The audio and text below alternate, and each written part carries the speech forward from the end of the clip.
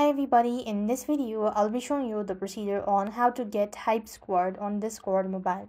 So in order to get HypeSquad on Discord mobile, you need to follow these simple steps. So what you need is first of all, you could look for an option on your Discord app, but unfortunately this is not available in the app, so you have to use the browser version. So open up your browser, any browser whichever is convenient, type in discord.com and log in. So once logged into your Discord account, that's going to take you to the home page. So I'm going to quickly log into my account. So now then, you need to go ahead and make sure to enter in your credentials. After you're logged in, this is how the interface will look. So now that you're logged in, you want to head over to the home page, and from the home page what you need is go to the chat sections and click on the U button and then go to the gear icon. So when you go to the gear icon, this is how it's gonna look. So what you need is a server. First of all, here it is.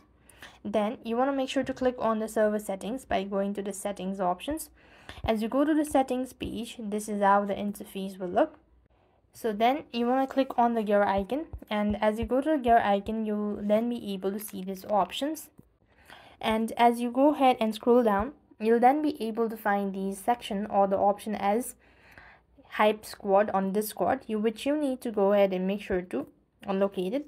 And that is how you'll be able to get HypeSquad on Discord mobile. So this is basically how it works. I hope the video was helpful. Make sure to like, share and subscribe. Thank you for watching. See you in the next video.